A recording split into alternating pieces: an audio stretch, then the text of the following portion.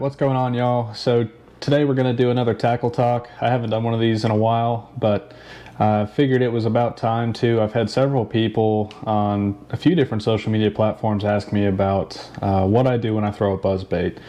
You might have seen one of my more recent videos of a tournament where I was pretty much exclusively throwing a buzzbait. I'll link that down there. And then if you want to get all of the tips and tricks and stuff that I share, as well as get a look at all the different videos and tournaments and stuff, make sure you hit that like and subscribe button down there. It's a big help for me, and hopefully it'll be beneficial for you to keep up to date with the channel. But like I said, today's video is going to be about the buzzbait. Now, this is a bait that I throw almost year-round. It's not something that I'm typically going to be throwing much past maybe early December. I'll still throw it. Typically January and February not so much, but March is really when it comes back into play. And I keep it really simple when I'm throwing a buzzbait. If you've watched that video in the past, you saw me throw this exact one actually. So this is a Booger Man. I'm not sponsored by Booger Man. I just personally think they make the best buzzbait. And then I throw almost exclusively a white Zoom Z-Craw Jr. White is about the only color you'll see me throw. I've messed around with other colors, but to be honest, I have the most confidence in white. White pretty much always works, at least where I'm fishing, which is typically going to be Clark's Hill, Lake Murray, stuff like that. They're almost always going to be eating shad, so white works well. It also works well in muddy water, so white's what I go for. I love the Booger Man for a couple of different reasons, and the reason I think they make the best buzzbait is because of, first of all, components. You need a good hook. The hooks they put in these are great. They stay sharp. This one's caught I don't know how many fish now, but it's still really sharp. I personally like a clacking head, so I like a head where this blade just nicks the top of the head there. You can see a bunch of the paint is knocked off. That's good. This one doesn't have too much of a groove yet, but eventually it'll get a groove in the head there. And if it's a really good buzzbait, it'll last long enough to either wear such a big groove that the arm of the buzzbait falls out, or I've had several of these Booger Mans where I wear out the rivet here on the back and then the blade comes off. So all you do then is just replace the rivet. But anyways, I like a clacking buzzbait. I've told people before, if you see somebody throwing a buzzbait and you can't hear them from across the creek because their buzzbait's so loud, it's probably not me. The head clackers are the best. If you really are not sure about the head clacker, the nice thing about the Booger Man too is they do sound pretty good without clacking the head. So if you just kind of bend this arm a little bit up, you can get a nice like squeaking, kind of bubbly, gurgling sound like your kind of standard buzzbait. But you gotta, if you tune it just right, you just barely want that head to click. And the Booger Mans have a very distinctive sound. I think even in one of the last videos, there was a comment that actually guessed that it was a Booger Man. They have a very distinct sound. It's my favorite, personally. Like I said, I've used tons of clacking head buzzbaits and they're all good. But I think this Booger Man is my favorite. It's just something that I've kind of gotten used to, or I guess grown a lot of confidence in. A lot of guys don't like a really loud buzzbait, but typically I want mine to be clacking really, really loud. I feel like it draws fish. I don't know if it ticks them off or if they just view it as a possible prey item. But some of the other stuff I like about theirs is the blades. So they typically use an oversized blade, which is crucial because that bigger blade allows you to slow the bait down. When you slow it down, one, you're keeping it in the strike zone longer, but two, I feel like it really helps that sound. So I like having that big blade, that bigger blade. You can work it slower. So this is my setup for the buzzbait. I mean, it's no secrets, no special baits, no nothing. I mean, it's a Zoom and a Booger Man. If you can't find a Booger Man, there's tons of different companies that make a good, like, head clacking buzzbait.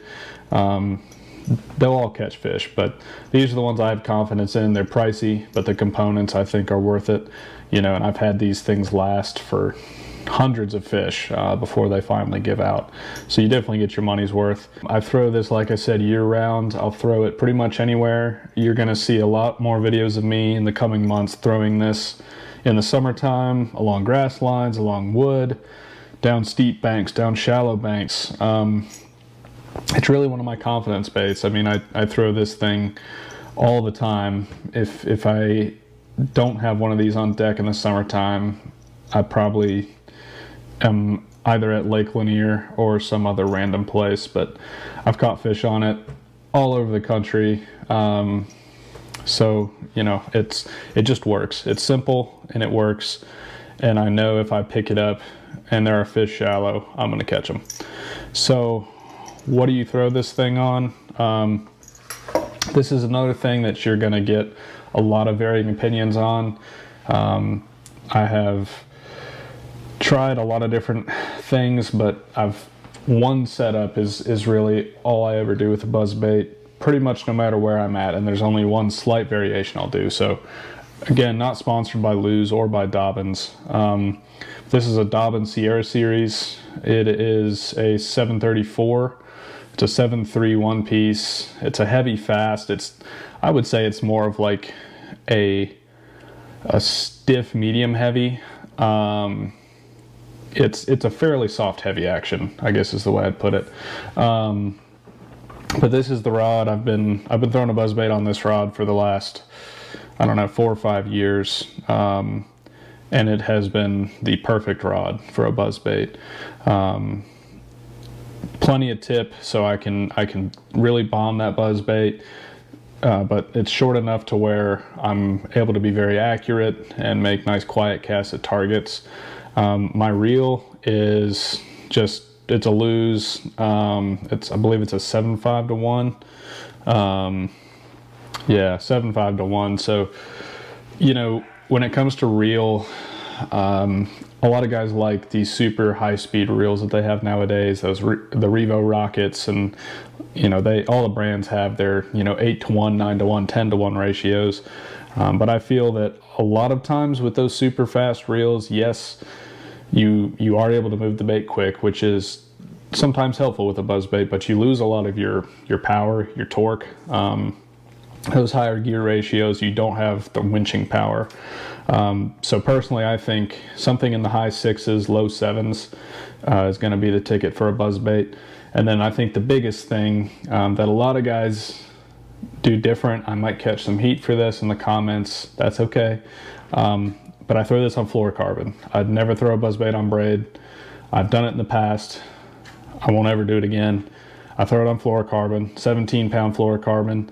Maybe I'll bump it up to 20 if I'm fishing it around some super thick, heavy grass or something like that. But other than that, 17-pound fluoro. This happens to be P-line, and that's my setup. It's simple. Like I said, I don't change it at all. I always throw it on this rod and reel. I always throw it on this line, and I always throw the same bait. So, this setup is something that I feel like I can go anywhere in the country and I can catch fish. It is something I do religiously on Clark's Hill, but I know I can go to Lake Murray, shoot even Lake Lanier, Oconee. I've done well in Texas on this and Lake Caddo. Let's see, Lay Lake in Alabama. Just all kinds of places I've caught fish doing this. So it's one of those techniques that I've always got kind of ready. Like I said, there's very few times that I don't have one rigged up. Tie this thing on like right now and then throw it until the end of kind of your fall patterns, even into early winter. This thing, it'll catch a lot of big fish. It'll catch a lot of fish, period. I mean, you'll catch plenty of keeper size fish on this thing too. So another thing to keep in mind with this buzzbait, I do not throw a trailer hook. And the reason I don't is really because of Gerald Swindle. So he throws a very similar setup. You know, he has his own buzzbait and everything out now. And I haven't tried it yet. I'm sure it's a great buzzbait. He does not throw a trailer hook, and his reasoning was, if I have to catch them on a trailer hook, they're not eating a buzzbait good enough to throw it. And that's true. At least I've found that if they're eating a buzzbait, I have no trouble hooking them without a trailer hook. And you know, typically if I miss a few on a buzzbait, it's because they're not eating it quite good enough, and that's when I'll switch up to another technique, whether it's a spinnerbait or a popper or something just a little bit different. That's obviously, they're aggressive, but they're not really wanting this aggressive buzzbait type of approach. So that's when I'll switch it up. But I would say don't bother with a trailer hook. If you're doing this right, you're throwing this thing into places where a trailer hook is going to cause you a lot more, you know, annoyance than it is going to help you. So I would say don't mess with the trailer hook. That's just me. But if G-Man says it's true, then it's got to be true, right? So anyways, hopefully this video has been helpful. If you have more questions about buzzbait, let me know in the comments and I'll be sure to address them. Tie this thing on like right now and then throw it until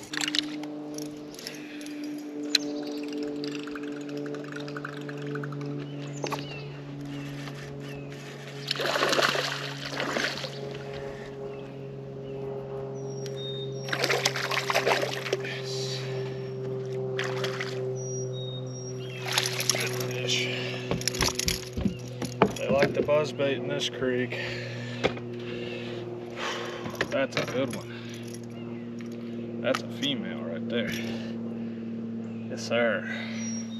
Love a buzzbait.